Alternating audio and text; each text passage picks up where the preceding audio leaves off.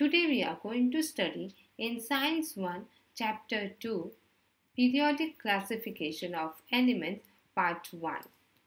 We have learnt in the previous standards that all the atoms of an element are of only one type. Today, 118 elements are known to the scientific world. However, around year 1800, only about 30 elements were known. The arranging of elements into different groups on the basis of the similarities in their properties is called classification of elements. The classification of similar elements into groups makes the study of elements easier. There are about 114 different elements known so far.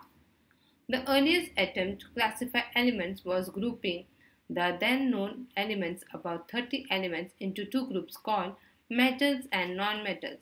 The defect in this classification was that it had no place for metalloids, elements which have clear properties of both metals and non-metals, which were discovered later.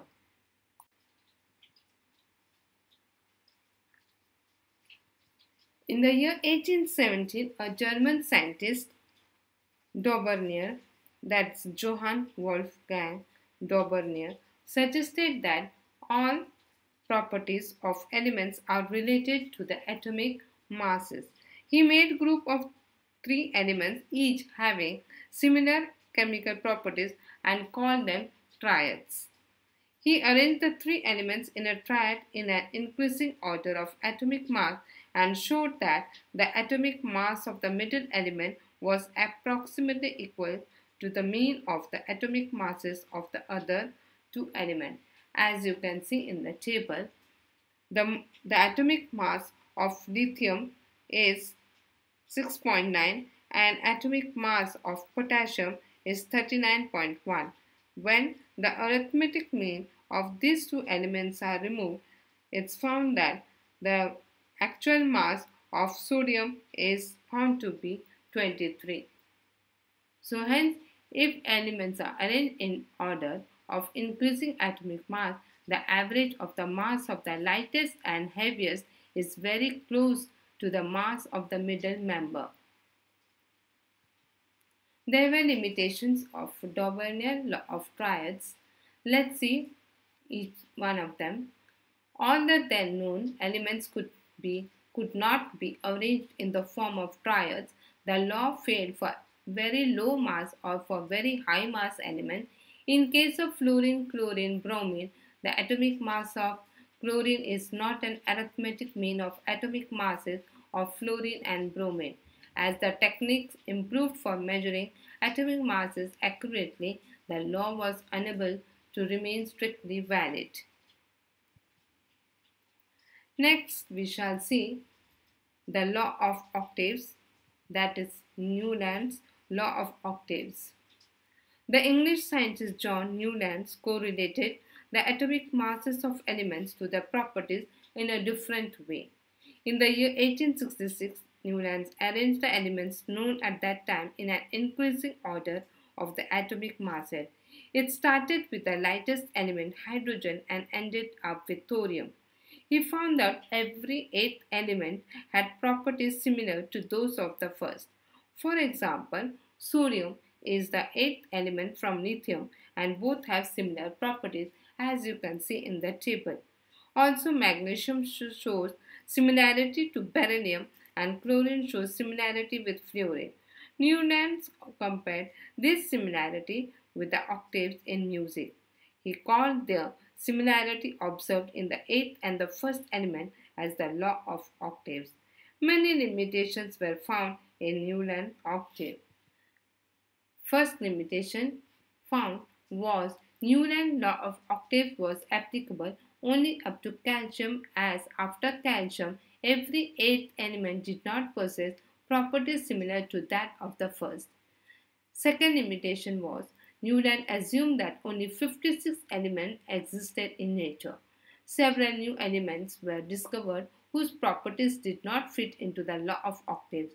In order to fit elements into his table, Newland adjusted 2 elements in the same slot but also put some unlike elements under the same note.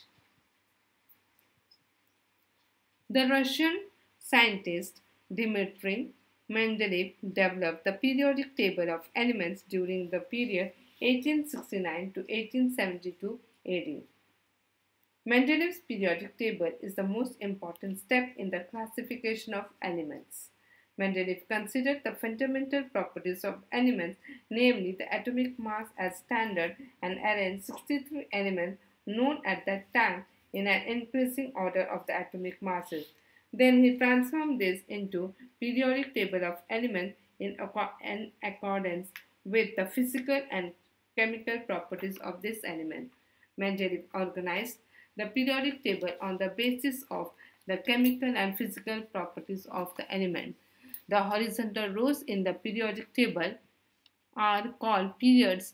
There are 7 periods. These are numbered from 1 to 7. Properties of elements in particular period show regular gradation from left to right. Vertical columns in the periodic table are called groups. There are 8 groups numbered from 1 to 8. Groups 1 to 8 are further divided into A and B groups. On the basis of this finding, Mendeleev stated the following periodic law. Properties of elements are periodic function of the atomic masses. Let's see the merits of Mendeleev's periodic table. Science is progressive. There is freedom in science to revise the old inference by using more advanced means and methods of doing experiments. These characteristics of science are clearly seen in Mendeleev's periodic table.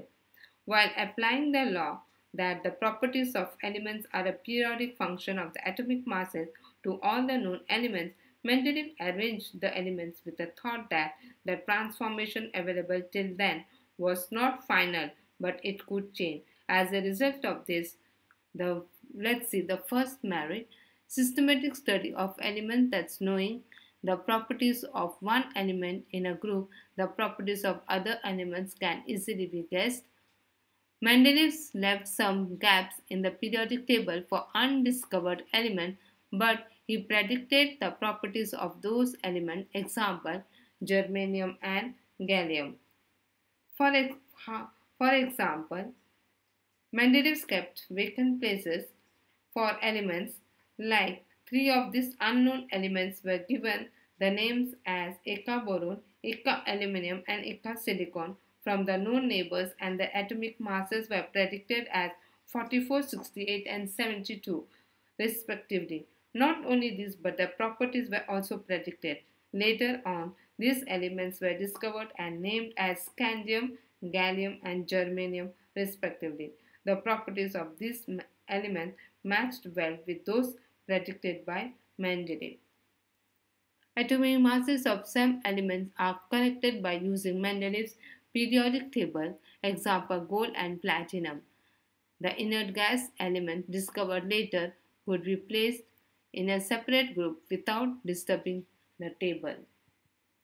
Let's see the demerits of Mendeleev's periodic table. Hydrogen resembles alkali as well as halogen, therefore no fixed position could be given to hydrogen in the periodic table. Isotopes of same elements have different atomic masses, therefore each one of them should be given a different position. On the other hand, isotopes are chemically similar, they had to be given a same position. At certain places, elements have higher atomic mass has been placed before an element having lower atomic mass. For example, cobalt, whose atomic mass was 58.93, is placed before nickel, whose atomic mass is 58.72. Some elements placed in the same subgroup had different properties. Example, manganese is placed with halogens, which is totally different in the properties.